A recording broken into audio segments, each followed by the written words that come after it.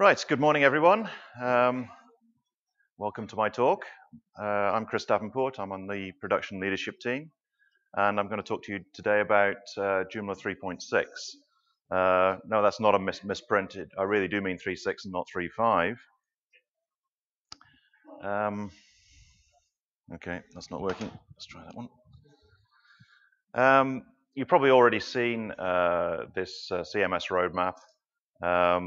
It's on the developer website. Okay. But you need to take it with a bit of a pinch of salt because it's about a year old, and there are certainly some changes that have already been made to it. And we're having a PLT Summit meeting immediately following this event, J and Beyond. And one of the items on the agenda is to actually review and revise it again. So take what I'm about to say also with a bit of a pinch of salt because the plans may change in the meantime. So right now we're at Joomla 3.4.1, and you're probably aware that 3.5 is imminent. I think we're pretty much ready to go with it, so I think we should be releasing 3.5 probably within the next couple of weeks. And then the focus of attention hopefully will then go on to 3.6. 3.6, I would like to think that we can get it out by the end of this year, but that, there's a lot of variables involved, so we're not entirely sure whether that will happen or not. Very briefly, let's say just a few words about 3.5. The release leader is Roland. It was originally Roberto, but Roberto had to step down because of work commitments. He was just too busy to complete that particular task. And we're hoping to include just two main features in this release. Hannes's routing system should go in, and the email notifications plugin. I think it's a plugin from Nicholas will also be in there. The feature that we really wanted to get in there was the JLayout enhancements. But sadly, Roberto hasn't had the time to actually finish those, so we're going to probably have to bounce that to a later release, which means it will probably be in 3.6. Speaking of which, I actually volunteered to be release leader for 3.6, which is why I'm standing here talking to you now. And there are two main goals for the 3.6 release. The first one is to improve Joomla translation and multi-language support. This is something that we put into the roadmap quite a long time ago, and things have changed a bit in the meantime. Some improvements have already been made, so it's not entirely clear actually what this goal is aiming to achieve. I've done a few multilingual sites, and my impression is that multilingual works pretty well. But it's actually very hard to set up. It's not very user-friendly in terms of actually getting it to work in the first place. You've got like a list of things that you have to do, and you have to do them in the right order. And if you miss one out or you mess one up, it just doesn't work anymore, and it takes you an age to figure out what you did wrong. So it would be really nice if we could come up with improvements to the user interface in the administrator to actually make it a lot easier to set up a multilingual site. So if anybody's got any ideas as to how they could improve the user interface, ideally even with PRs and code, that's even better, then please get in touch, talk to me, or put a message out on the mailing list. Let's open it up to discussion and let's see what we can do to improve multi-language support for the 3.6 release. However, the second goal is the one that I'm particularly interested in, and is the reason, in fact, that I put my hand up to volunteer to be release leader for 3.6 anyway. And that's to introduce an API into Joomla, into the Joomla core. So Hypermedia, I call it Hypermedia API. It's also known as web services. The web services term has been rather abused over the years, and it means different things to different people. So I prefer to use the term Hypermedia API, by which I really mean that we should have something which adopts the REST architectural style. Now, I'm not going to go into what REST is and all the rest of it. If you need to know, if you don't already know, then please just look it up on the internet. But why do we want to add a Hypermedia API into Joomla? Well, increasingly more and more people these days are using Ajax in their websites. And I'm sure you've noticed that more and more people are using mobile devices as well. So mobile applications now require that you have something running on a server which has an API that you can hook into. And more people are now using CLI applications within Joomla. I spend an inordinate amount of my time actually just writing CLI applications for Joomla these days. And more people are expecting content management systems to have APIs that they can use for integration purposes. So the CMS is no longer just a standalone thing. It's having to integrate with lots of other things around it, other information systems that need to have access to the content that's within Joomla. And also, we're beginning to get people talking about the Internet of Things. It's not at all clear how Joomla really fits into that environment, but I think it will definitely affect Joomla in some way or another. And we need to be thinking ahead and thinking how Joomla will fit in and work with the IoT environment. IoT very much is dependent on hypermedia APIs. But taking a wider view, we understand more nowadays, I think, about evolving applications. Over the years, we've been gradually improving the way we handle change within the environment. So in the early days, we had 1.0, 1.5. We made a mess of things with as far as migrations and stuff like that are concerned. It became very, very easy to break stuff. We're now much better, I think, at maintaining backwards compatibility and allowing various parts of the system to evolve. And Roy Fielding, who actually is the guy that coined the term REST, said that REST is designed to improve evolvability. It allows clients and servers to actually evolve independently of one another. And it gives you that separation, but with a loose coupling between the two. And also, I think over the years, we're gradually understanding more and more about how you actually can build distributed applications. And as Joomla evolves along with the rest of the internet, we need to do more and more of this distribution of our applications. It's no longer just standalone websites and standalone CMSs. We're having to integrate into a much wider variety of systems.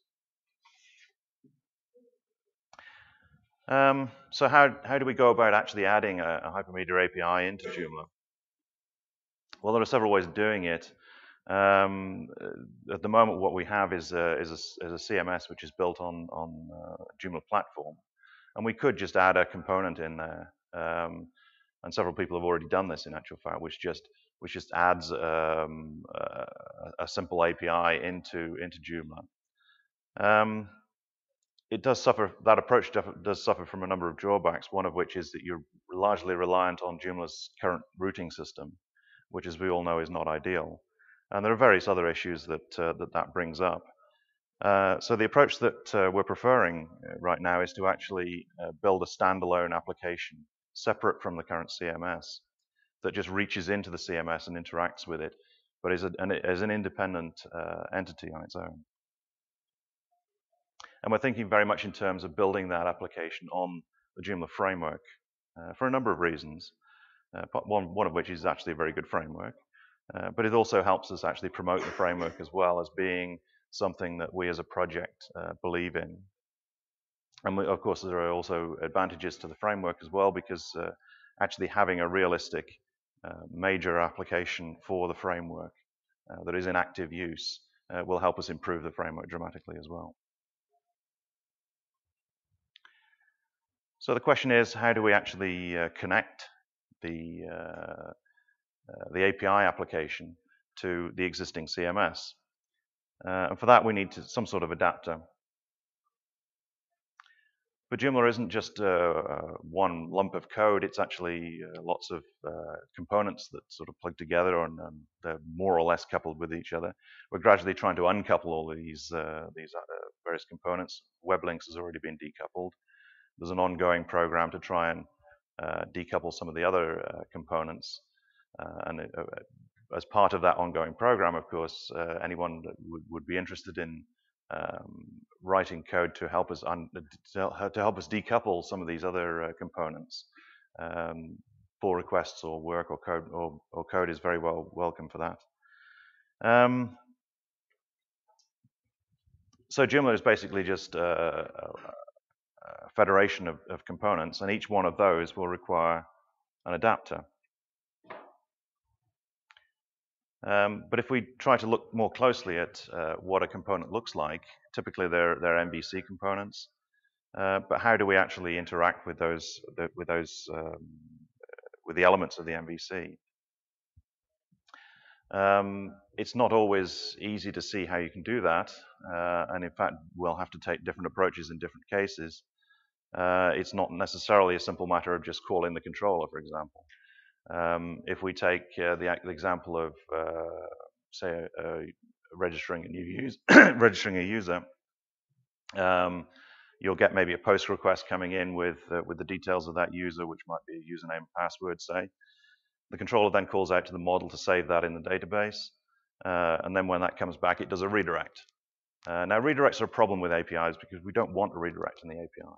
So we can't necessarily use the existing controller code because of the presence of that redirect. So we may have to refactor the controller slightly to separate that out, or we may have to write our own bit of controller code to do the same function but without the redirect at the end. Or maybe we'll end up calling the model directly. I mean, we'll have to take it on a case-by-case basis. So the adapter is going to be a bit of an odd kind of thing. We'll just do whatever's necessary to make it work for the time being. But hopefully it will be a temporary thing. Now, I just want to say a word about channels. With APIs, the idea, of course, is not to just restrict us to just using the traditional HTTP web channel. We want to be able to access the API through a number of different channels. And by channels, I mean things like HTTP, but also things like the command line interface. It would be great to be able to just write a CLI application which uses exactly the same API as our web requests. And very often that will be involving directly instantiating the API classes. So I'm not talking about making HTTP requests from a CLI application. I'm talking about directly instantiating. HTTP requests are expensive, they're slow, so we want to try and avoid those if we can. But there are also other channels that we can use. CoAP, I don't know if you've heard of this, the Constrained Application Protocol. It's very similar to HTTP, but it's designed specifically for devices which have very little memory or very little power or limited bandwidth. So it's ideal for Internet of Things type applications. It's very similar to HTTP. It's RESTful, but we want to be able to access, potentially, be able to access Joomla through that route as well, if anybody actually wants to write the code to do that. And there are other protocols, there's things like MQTT, which is a telemetry protocol, and my old favorite, message queues, which would allow us to call the API asynchronously. So you could have stuff happening in the background, but farmed off to another machine or farmed off into a separate time, so you can execute it later. So when it comes to thinking about how we manage to call our applications across multiple channels, we're going to read the Bible. And what Fowler says in that case is if you need multiple channels, what you should do is introduce a service layer. Now that's something I was thinking about for quite a while, and I couldn't quite figure out exactly where that service layer should fit into the Joomla architecture. And then I came across this guy, Ross Tuck, who did an excellent presentation at a DrupalCon last year. The video's online. I wasn't at the DrupalCon, but the video is online. I thoroughly recommend you go and actually watch that. He's a very, very good speaker. And what he was saying is the place to put the service layer is actually in between the model and the controller. And that service layer allows us to define the hypermedia API. So where you call that service layer is your API. Now it might seem a bit odd to actually put the API in that position. Why don't we put it out here on the left here when we're calling the controller in view?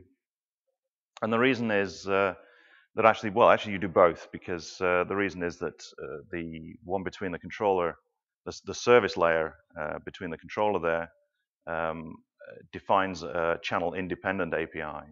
So we're using objects there to do the communication requests and response objects. Whereas calling the controller is a channel-dependent thing. So you would have a different controller for HTTP, a different controller for CoAP, different controller for whatever. Things like direct instantiation, of course, you don't need to bother with that. You can just you don't need to bother with the controller. You can just call the service directly.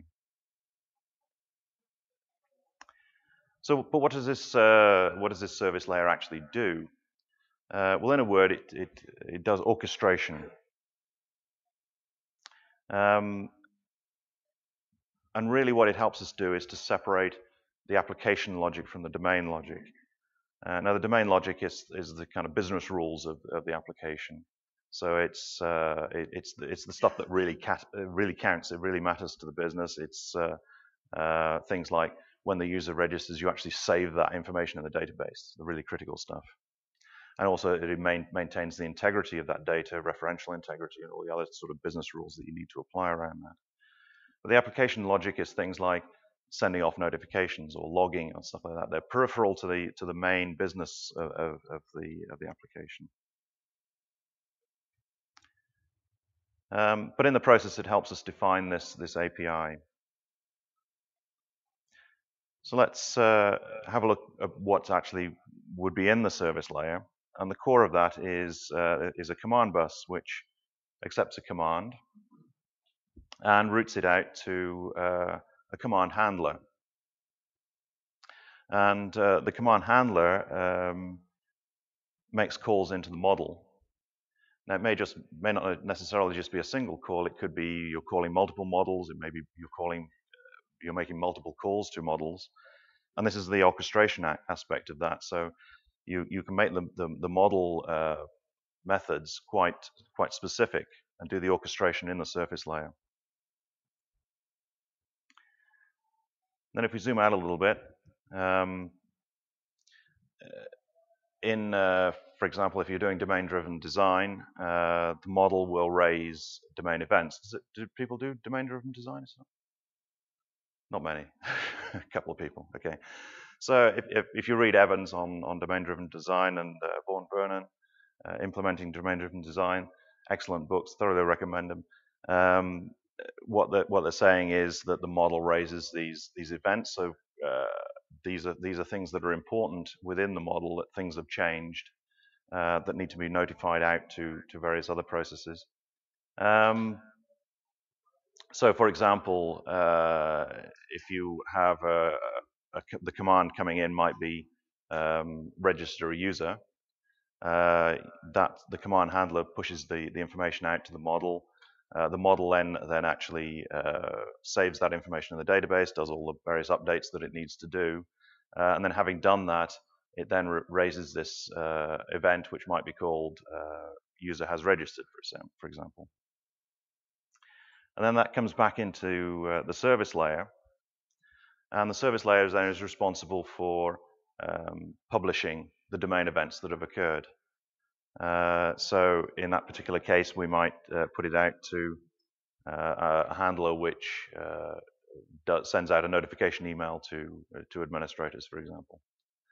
So it separates out that application logic. So the notification email stuff is application logic. It separates that out from the domain logic that stays in the model. I've done this on a couple of projects now, and it really does tidy up the application. It separates things out nicely and makes it really well structured. There's one last thing we need to do, is where do those commands come from?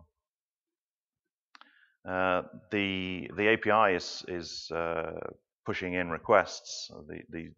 Because this is channel independent, this is a request object that comes in, and we need to translate that into a command of some sort. So we have some sort of mapper in there which does that mapping between the requests and the commands that are coming in. And for those interested in doing SOAP, that is the request handler that you would change to do SOAP requests there. SOAP actually is very, very simple in comparison, because there's almost a one-to-one mapping between the requests coming in and the commands, because you're basically doing commands directly into the domain. REST is a bit more complicated, so that mapper is a bit more sophisticated. So if we just briefly look at the different responsibilities of these layers, the model, as we know, is responsible for the domain logic, things like persistence. The service layer, the responsibilities there are, you think I've mentioned already, notifications and logging, but almost anything that you need to hang around the core business that is just service related, so infrastructure type stuff that you need to put in there. And that can be done using a plugin architecture. Transactions, that's a good place to do. Very often you're making updates, multiple updates to a model, you're having to do that, but you want the whole thing to be in a single transaction. And the place to put that transaction wrapper is going to be in the service layer. Things like that, those are just examples. And then finally in the controller, it's all the channel related stuff. So authentication, you would do that there. And in the case of redirects, you would put the redirects in the HTTP controllers. I put aggregation in there as well. Actually, you could do aggregation at any of those levels. Aggregation is really just bundling data into a single response. So very often, if you're doing web type requests, you want to minimize the number of network requests that you're making. So you might want to get a response which has data from a number of different sources bundled into one single response. And you would do that within the controller. You do that aggregation within the controller there. But you can also do aggregation at different levels within the system there, depending on what you need. So that's just to reiterate that the controllers are channel dependent. The rest is independent.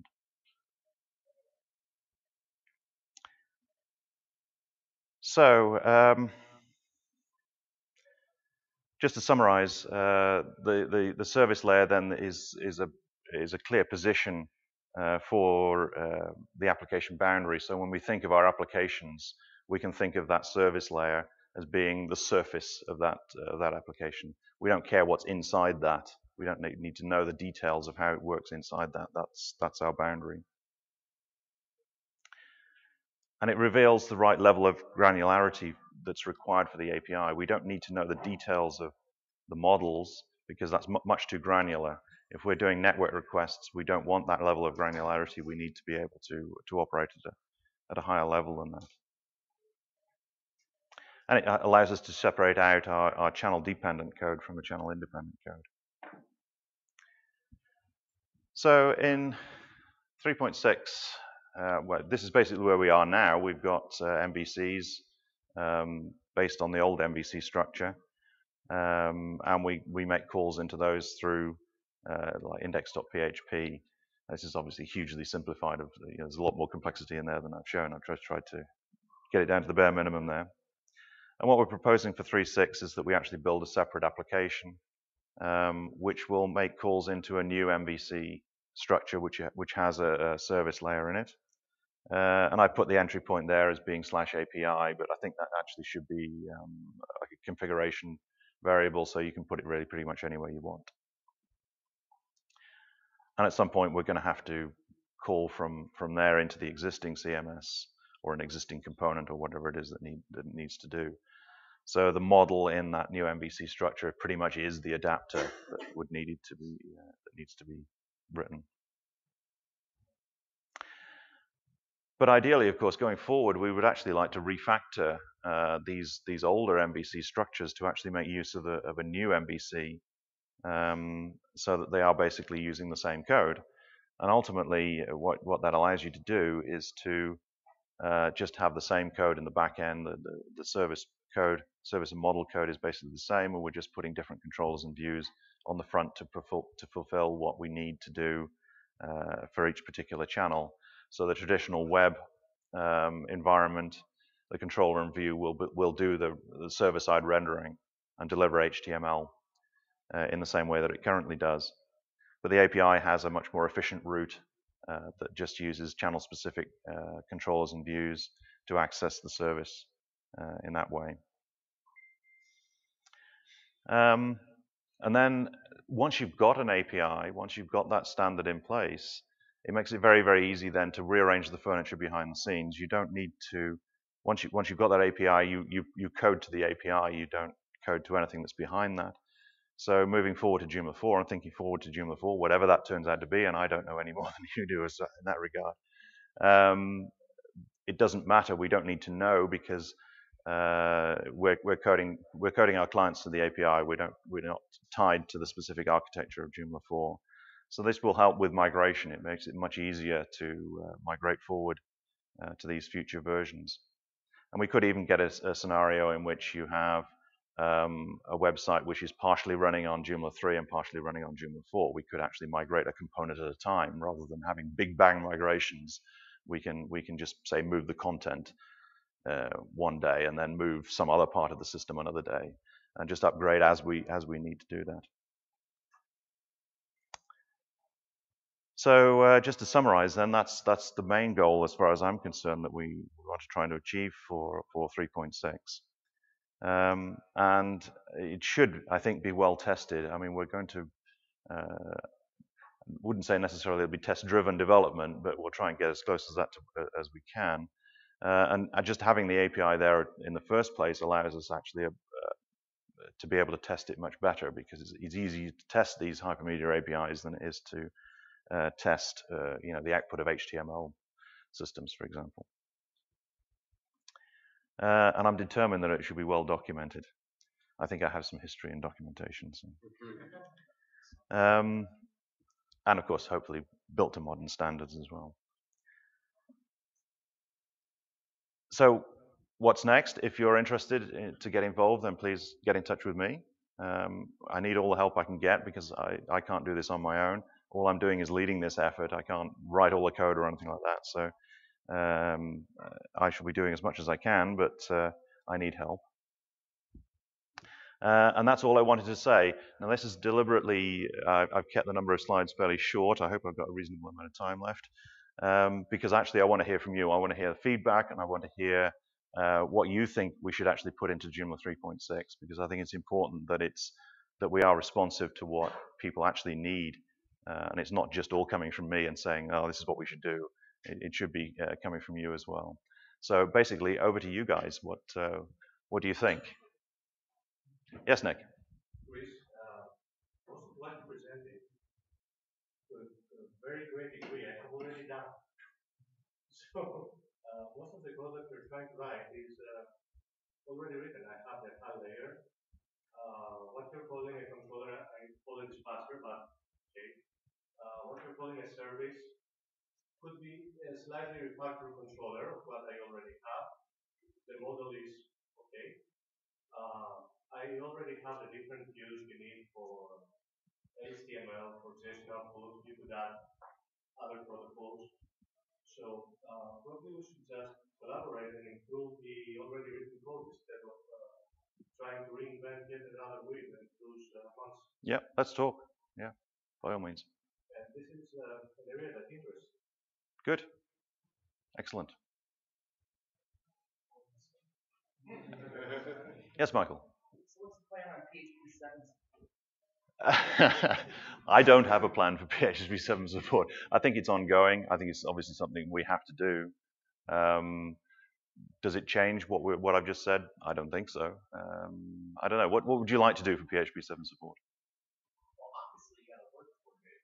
We started it, and there's a lot of broken tests right now. So it's a matter of figuring out how to work on that compatibility layer. You think we need a compatibility layer to do it, do you? In some places. Okay. The exception handler has a user back compatibility for PHP 5 and 7. Okay. There's a lot, the language structure is a lot more strict, so some of the things we're doing in our test classes are actually causing a lot of failures. There are some things that need to be worked on probably sooner than later. Yeah, I think PHP 7 is end of this year, I guess. Is it something like that? Towards the end of this year? So yeah, we do definitely need to work on that. Yeah. Sorry, what was that? Exceptions. Right. Now you have turning the type into exception.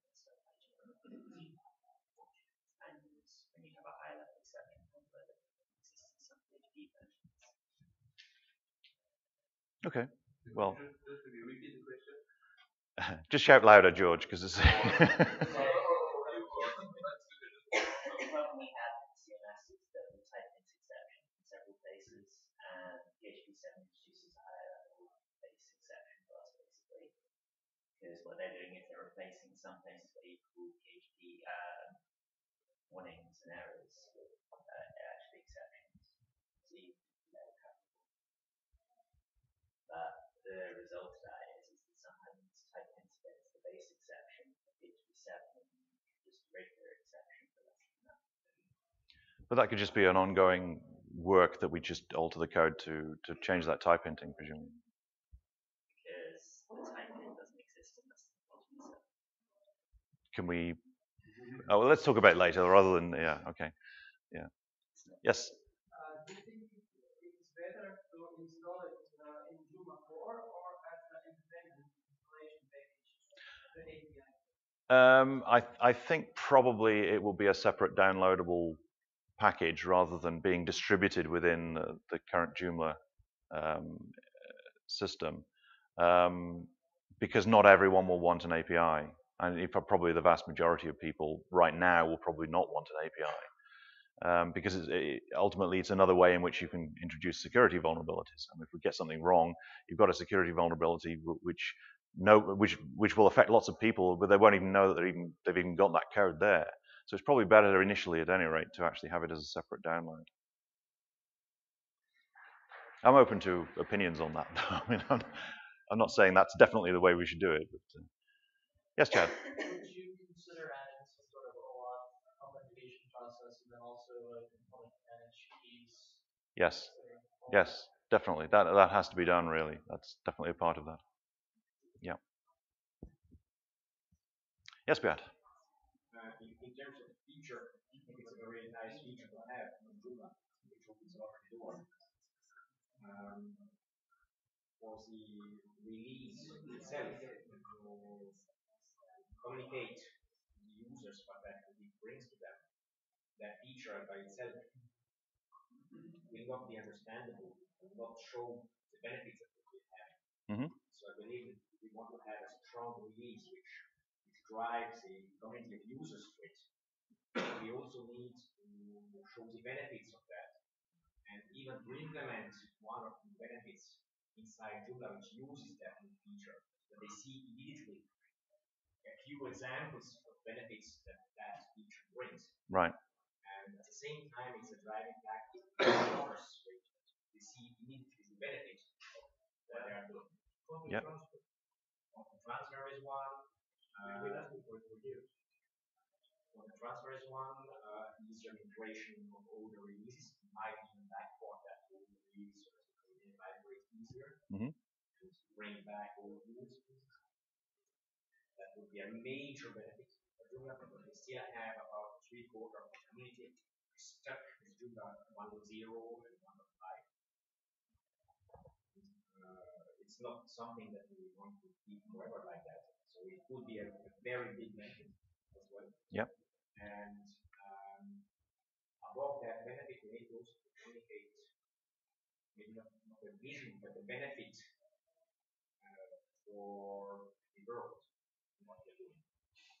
Joomla or Mambo had a vision to empower by simplicity for everybody to get content online on the web.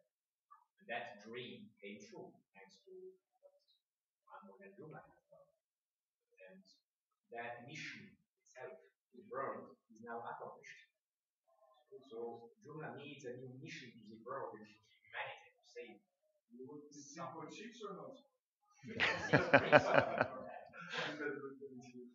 And one of the benefits is to bring back the community together. The old releases need to unify the release. Another benefit to the world would be to show how Joomla can become a centerpiece for the internet connected things. Like a lot of devices now, the homes, the population have an API with a RESTful zone or whatever. And one of those benefit features that we website control your lighting at home, your plugs, your heating, and so on. It just makes sense. That's one idea. 52 ideas that we could bring on top of that. And then from marketing perspective, we bring it to down. So if Joomla helps connect the world, or connects all your developments and connecting people. Connect people, connected objects, connect people with objects. I know something which makes us dream and gives a big sense to what we are trying to achieve with humanity. I think that this is something which is really important. This vision and this motivation, this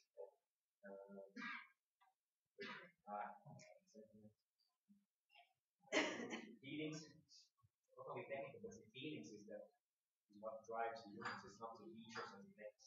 Yeah, I would certainly not disagree with anything you said there. Another aspect actually is the movement towards open data, and I think that actually Joomla could have a role to play in that actually, in making it much easier for people to get access to data. Because at the moment we sort of put content into our CMSs, and it's pretty much locked in there. It's very difficult to get that content out and distribute it elsewhere. And the open data movement generally is all about making it easier to access content. And I think Joomla could actually play a very key role in that. Yes, Matthias. You mentioned domain-driven design. Yep. Are there any plans to actually change the models? You have the new service model in the next model, but actually have the models as domain-driven. We don't have any plans at the moment, but it's very much on my wish list that we should do that. I'm very keen on DDD myself, so yeah, I think we should definitely do that. But that's something that's up for discussion at the next PLT meeting as to whether we should head in that direction or not. So, but I think it's also a subject for wider discussion too. We should perhaps discuss it on the CMS mailing list maybe at some point. So yeah, I'm keen on doing that. I'm keen on heading in that direction. Yeah. I think it's slowly starting. Yeah. The models, you cannot use those models anywhere. Yeah, we need to do a lot of work in modernizing well, particularly the MPC that we're currently using. It was okay back in 2008 when it was first put together, but it's creaking a bit right now. Yes. By doing that, you should stop copy pasting. You absolutely, yes.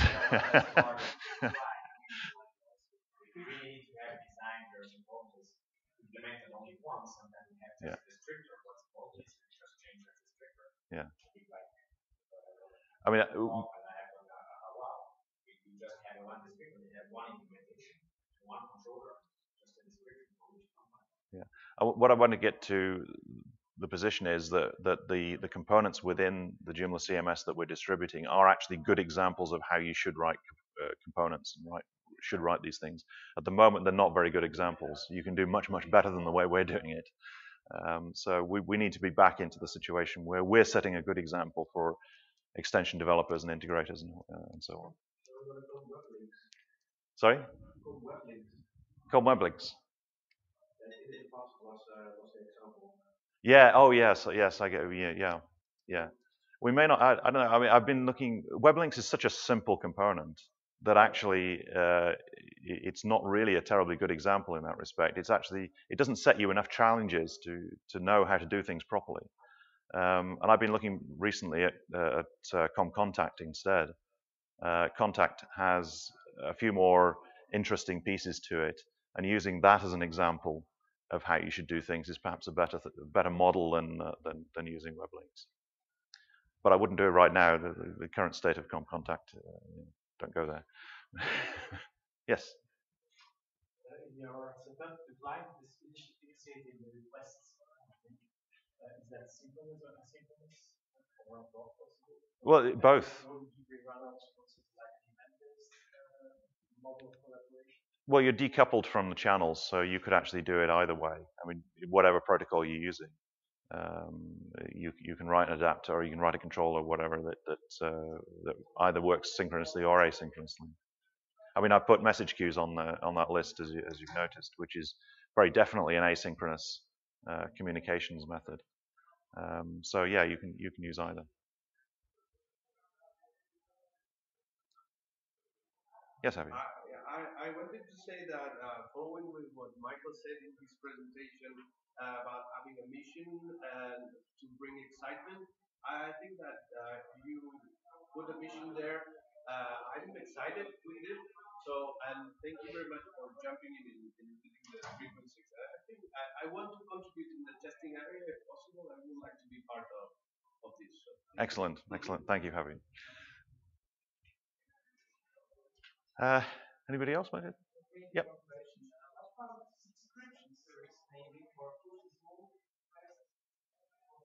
Sorry, come again. So you can subscribe to one web service, Media API, yeah. And then on demand, it will push the notification to the client. Yeah, I don't see why you shouldn't do that. I mean, that's not the REST way of doing things. REST tends to work by polling services. But there's no reason particularly why you shouldn't push stuff out to the clients. If you want to do that, it's not. Yeah, I know I can do that, but where do you stand? Do you plan to implement it maybe here? Is there somewhere in the Joomla CMS right now where that would actually be of use? I can't think of anything off the top of my head where you would actually use that.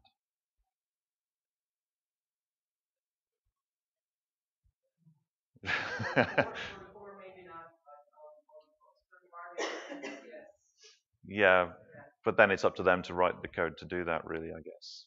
I mean, we can write the adapters and stuff like that so that it's very easy out of the box to actually implement that. But I can't actually see a use for that within the core at the moment. I already done that in Red Core. Oh, okay, right. There could be one use when you have a single sign-on for users being synchronized across multiple websites, like multiple sites. Yeah, I mean, there are use cases for it, absolutely, yes. But I'm not sure that I can think of anything that you would want to put into the CMS distribution that actually does that out of the box, as it were.